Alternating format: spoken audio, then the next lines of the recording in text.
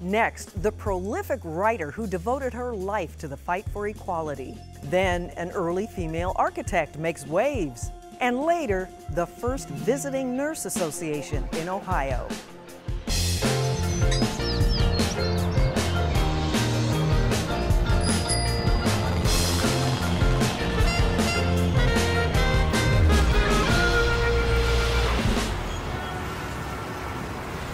Support for Columbus Neighborhoods is provided by American Electric Power is proud to sponsor WOSU Public Media Columbus Neighborhoods.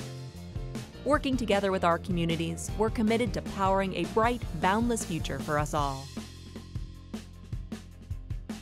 At Ohio Health, we believe it's important to have a healthy understanding of the world around you. That's why we're proud sponsors of WOSU Public Media and their work to educate, entertain, and inspire the people we serve. Bailey Cavalieri, your relationship with your law firm doesn't need to be complicated, it just needs to be right. And by viewers like you. Thank you.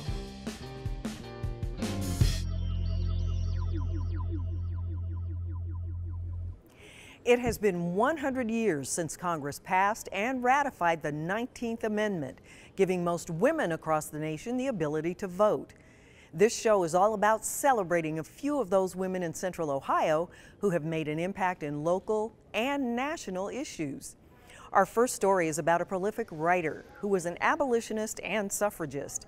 She devoted her life to fighting for equality through her writing and speeches.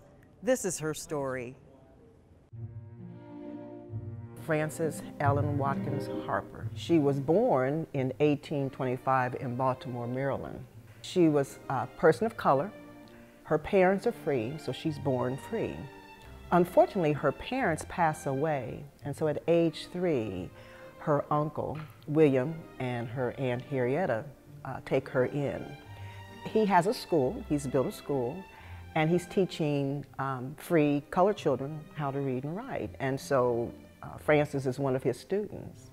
As she gets older, at around age 13, she works in a very well-to-do white family home as a domestic, and they have a huge library. And she is allowed to read just about everything that they have. She loves to write, and she has published her first book of poetry by the time she's 20. She comes to Ohio, and she's teaching at the Union Seminary, and she's teaching sewing and embroidery. She's writing, she's starting to lecture about all sorts of causes, the plight of slaves. Remember slavery's cruel hands make heathens at your doors. And so she goes on the public circuit. She travels in the South, she travels all through the East Coast, she travels in New England, and then she winds up again in Ohio. In 1858, she is speaking to the Colored Men's Association. I think this is where she finally meets her husband-to-be. His name was Fenton Harper. He's a widower, and he has 3 children. And so for her to leave her speaking engagements and her writing, she's publishing books, she turns a lot of money over to all of these benevolent causes. But she gets married, and she helps her husband buy a farm outside of Columbus near Grove City. She's taking care of his 3 children, and they have a child of their own, Mary. But she's not married long because 4 years later he passes away. Shortly afterwards, 5 months later or so, she's back on the speaking circuit again, still giving money to the anti-slavery societies. She is campaigning about temperance. She's speaking now at conventions about education. You know, the war's over. They're even traveling back to the South, talking to slaves that have now gotten their freedom, but still are living there in shacks. And she really talks to the women, and she has private meetings with these women on how to elevate themselves. I find it extraordinary in 1871 that she's going to the South, you know, when we know that the Klan has started to rise, you know, and no one ever bothers her. She sounds fearless. She is fearless. She probably projected that. She died on February the 20th, 1911. Oh, she lived a long time. She lived a long time. She lived to be 85 years old. Crime has no sex, and yet today I wear the brand of shame. I think she still has a profound impact, although her name may not be as much a household word, because I think what always impressed me about her was that she really could call it out about men. She wrote a poem about the double standard, and the double standard has to be the most eye-opening poem you've ever read. How men had defined the sphere for women, and that what was the difference between a woman who had fallen and a young man who had caused the fall. Women not being raised and elevated to the level of men, that would trouble her. And she was just so adamant about trying to make a difference in all these lives.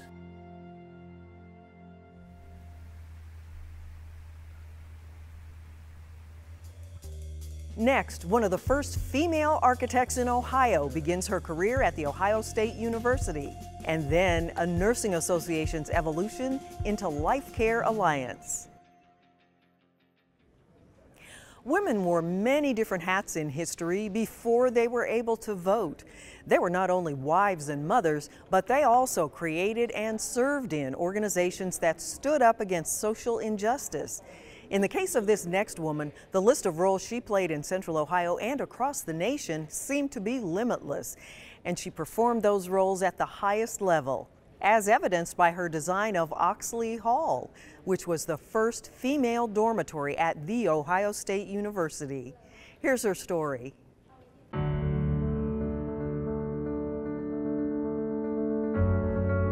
Florence Kenyon Hayden Rector, or Kenyon Hayden Rector, as she often referred to herself, was one of Ohio's pioneer architects and part of that first generation of women practicing architecture in the late 19th, early 20th century. She was one of 3 women who were enrolled at the Ohio State University School of Architecture in 1901, and that was shortly after the program was established. There were a lot of women artists. There weren't as many women architects because a lot of people really didn't think women could do the engineering or understand the complexity of building and structures and actually to get something built. So I think all of those things, she clearly was talented. She never finished architecture school. She never had a degree, and yet she had enough ability to actually design buildings and see them built.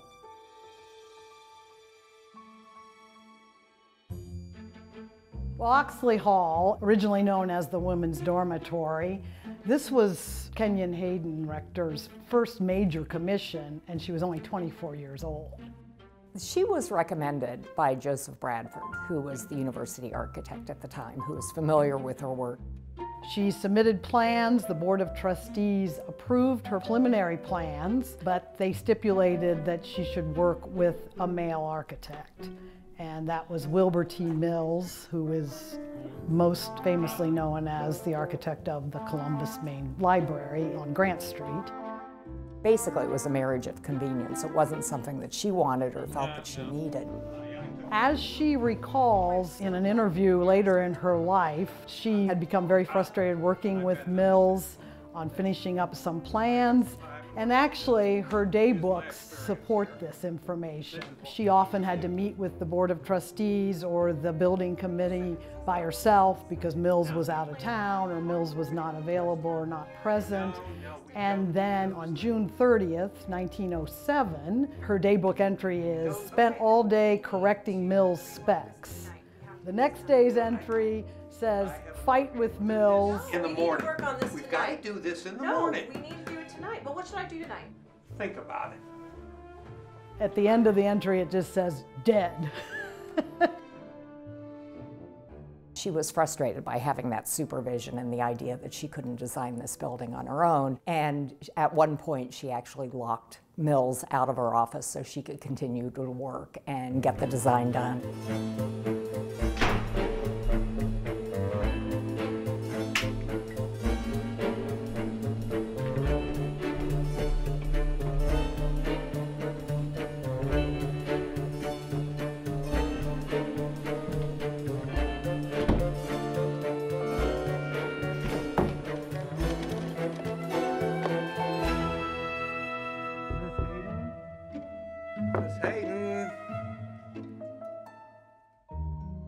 I think it says to me that she didn't just settle, she could do it better than the men. I'm impressed by a woman of that age at that period of time being able to design a building at Ohio State. So the plans were approved in August of 1907. The building opened in 1908 and was the first residence hall for women on the OSU campus.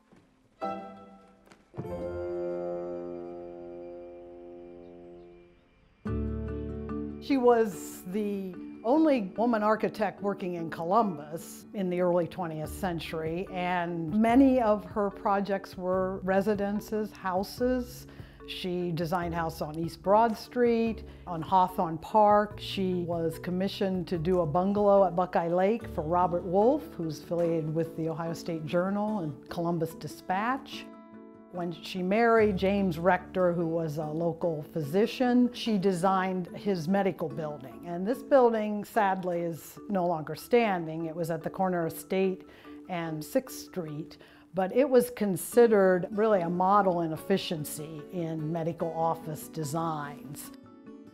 I think she was a modern woman, and her designs look very 20th century, even though they were designed in the early 20th century. It was a period of time when people were starting to think of homes as domestic science. It was when women became the people who managed homes, complicated homes. And I think her homes reflect that knowledge and that personal knowledge as a woman, a mother, a wife, and an architect. She was involved, along with her sister, Gillette, in the modern suffragette movement. They were both involved in the National Women's Movement and the idea of getting the 19th Amendment to the Constitution passed to give women the vote. In 1920, she wrote a publication called Women Awake, recounting the history of the women's suffragette movement, and then putting out a final call to action for women to still step up to the plate and make sure that the 19th century amendment was actually ratified. Throughout her life was very committed to several causes, not just the suffragette movement, children's issues, prison reform, and improving women's working conditions. I think she'd easily still be a role model today. She made history happen. She broke down barriers in a male-dominated profession of architecture, and she was very passionate about a number of early 20th century reform issues. So, what a woman!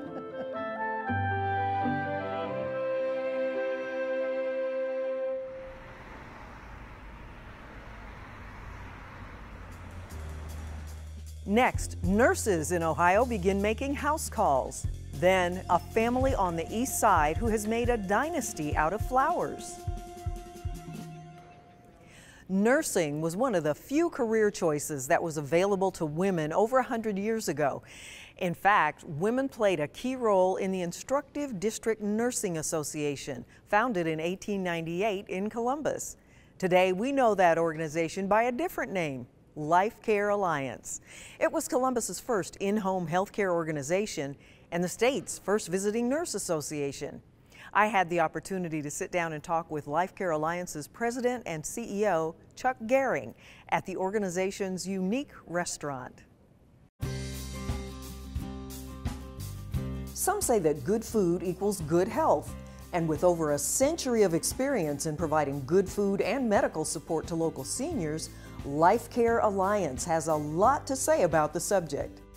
Today, I'm having lunch with the president and CEO of LifeCare Alliance, Chuck Gehring, to learn more about this organization's long history of community service. Oh, that looks great. I'm going to have that salad. Good. How about you?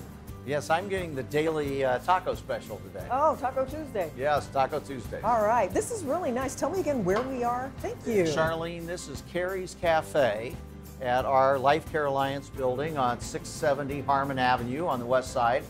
And we serve between 150 and 300 seniors and medically challenged individuals a day in here, plus anybody from the public like you.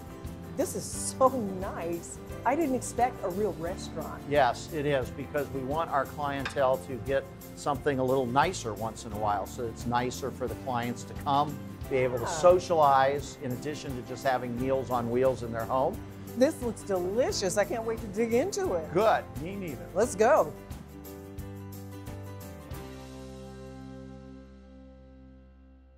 I was amazed to find out what a long history this organization has in the community. Well, we started in 1898. Catherine Nelson Black, who went by Carrie, hence Carrie's Cafe, and a couple of her friends took trains to Chicago and Philadelphia to look at a new concept called a district nursing office. And there were no health departments in those days. In fact, we were the health department in Central Ohio till 1950. But they went and said, we need to have a district nursing office here in Columbus in order to service people with health issues in their own home, keep them in their own home, and out of the hospital. Because the hospitals in 1898, they were full, and people were going there for a cold. So we were trying to help them with things in their home that could be handled in the home. What were the conditions like back then? How were people living, and why were so many people getting sick? The conditions were not as good as you can imagine. The sanitation was not as good. Milk wasn't being pasteurized like it is today. Food wasn't kept under temperature control like we do today. So there were a lot of issues in the community, and there just weren't a lot of ways to fix them. So our nurses would go out from house to house and actually service people who were in need. They didn't know how to deal with certain diseases, for example, tuberculosis, which was rampant in those days, what you did about that. And people just weren't educated, and they just didn't have access to health care. Let's face facts. Seeing the pictures of women who are nursing, nurses taking care of babies, taking care of old people, that's really admirable, but that was not the general practice of the day. Things were segregated, immigrants were looked down on, people were forced to live in the worst parts of the city, and yet these women went into those very homes. Yes, we've done a lot of study on this, and I can tell you the African American population was really sequestered kind of in 3 streets on the west side. Well, obviously the conditions were not quite as good as some other parts of town, the wealthier parts of town, and they didn't have access to the health care and the other opportunities other people did. So that's what our group was trying to do, was give them the opportunity for all the new immigrants who were flooding into the United States and Columbus, Ohio at that time. Did they work with the settlement houses? Absolutely. The settlement houses would get people in town, get them going, might have a food pantry for them, and then our group would provide the nursing services, the teaching, the training, the health care that they needed, and between everybody's efforts, they survived and thrived. Baby camp. What was that? Well, the Columbus Baby Camp was founded back in 1908 because the infant mortality rate at that time was 150 deaths per thousand, 15%. And what it was really the first daycare. It was not an orphanage. And people would either drop their baby off in the morning, pick it up at night, or they'd drop the baby off on Monday morning and pick it up Saturday night, because people used to work 6 days a week in the breweries and in the buggy works and in the other manufacturing facilities and things like that. They would make sure they got plenty of fresh air, quality milk, which was a key thing that not everybody had. And we ended up closing the Columbus Baby Camp in 1932 because they had lowered that infant mortality rate from 150 deaths per thousand to 5 deaths per thousand. So how did people pay for these services? Well, for the most of our history, most of the services are provided at no charge. They are provided to people who are most in need, oftentimes poor, although anybody today can have our services. And in those days, too, in 1898, anybody could have the services. They would just ask the wealthier people to help pay for them. And in the First Minutes book, I want to tell you, Catherine Nelson Black was quoted in that book as she founded us to take care of those nobody else pays any attention to. And that was very true back then, and it's still true today. But it did not remain the IDNA. Around 1950, the government said we're supposed to have a government health department. So they broke off what is traditional now, the health department, and we kept doing what we were doing. About 45 years ago, the Older Americans Act came in under President Johnson, And that said that if we could keep seniors and medically challenged individuals independent and in their own home, we save tremendous amount of tax dollars. So that started the Meals on Wheels program, and we were the second city in the country to take on the Meals on Wheels program. And today, we're the largest independent charity provider of Meals on Wheels in the United States. We've taken on the Columbus Cancer Clinic that Carrie also founded. We've taken on Project Open Hand as a merger partner, which is the big AIDS nutrition program in town. Last year, we took clients from 40 counties. Oh my goodness, I'm just so impressed with that, and with my lunch. Thank you so much, Chuck. This has been terrific. Thank you for coming, Charlene.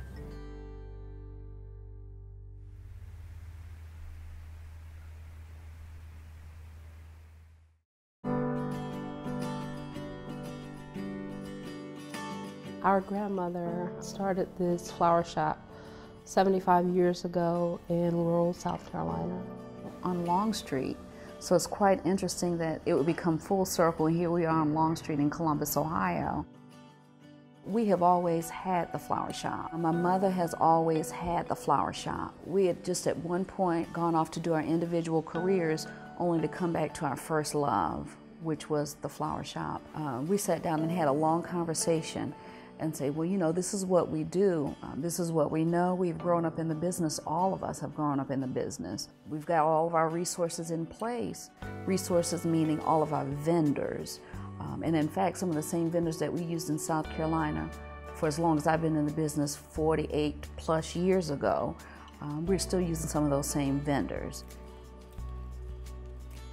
Shana would deliver flowers for me every Sunday morning. She had passed through this building for 15 years and hadn't seen this building, and one morning she was delivering flowers. She looked up and saw the building. She said, where in the world that building come from? And the building been here 100 years, you know.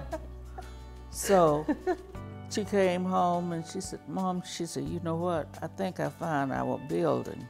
She said, I'm gonna find out who owned the building, and I'm gonna take you to see it. When I saw it, I said, ain't no way in the world. She wouldn't come past the door. She stood to the door, and we came in with the owner of the building. She said, no, I'm okay, I'll stand right here. Spider met me coming down in the doorway. She said, absolutely not, you go ahead. I said, ain't no way. And Shana said, well, I see the potentials. I said, okay. You show me. It was truly a mess. The floors were pitted. There was mold up the wall. There was water leaks. You had to have a vision in order to see where it could possibly be. And lo and behold, it took us 2.5 years to do the renovations. We didn't ask for a loan or a grant. Everything that we have funded, we're thankful to God that it's been a cash-based business. That's one of the things that both sets of grandparents taught us. They paid cash for their houses and their cars and the kids' education even at that time. And I kind of figured when we sat down and talked, if there's probability in what they're saying to operate on a cash-based business, there's got to be some wisdom in that. We've been fortunate where the money that we're making, we're turning in the business. Batiste LaFleur Galleria is not just a regular flower shop. We are a gallery of art from a floral perspective. So each piece kind of morphs into a piece of artwork. Someone told me, she said, a girlfriend of mine got one of your arrangements, and I looked at it and I knew that it came from your shop. So it's a part about trying to stay true and grow that brand. One of the things that we've been very, very, very keen to is just whoever it is, just kind of understand what their personality is and pulling that in and pulling textures of flowers that will speak to that particular personality. And one of the things that we have also asked, what's your budget? What do you want to spend today? And we've got one of our neighbors, and she will come in and spend $3 every week on something different, something pretty just for her bedside. And then we have customers that will say, Sean, you know, I only have 20. Absolutely, we're going to fit whatever that budget is and make it beautiful. So it's a combination of not running a business on a regular cookie cutter type situation. So we've kind of stayed away from that and making every design that's super distinctive. I knew they were going to do it at some point. It makes me feel really proud of them. And, you know, I knew they was going to do it at some point because I think maybe they're just like I am. They believe in working for, you know, themselves and carrying the legacy on.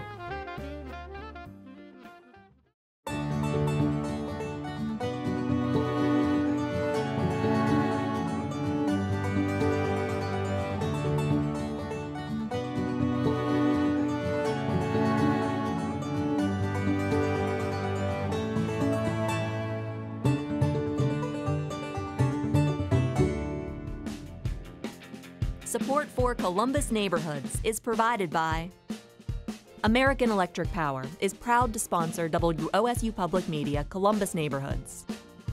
Working together with our communities, we're committed to powering a bright, boundless future for us all.